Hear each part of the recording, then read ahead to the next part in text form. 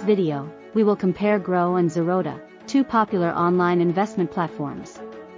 When it comes to revenue and profit, Zerodha outperforms Groww with 4,537 Indian rupees crore and 2,094 Indian rupees crore respectively.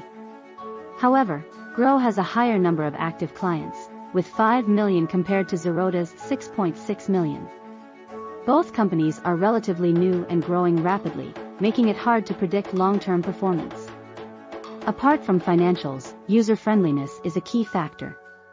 Groww is known for its user-friendly interface, while Zerodha offers advanced trading features.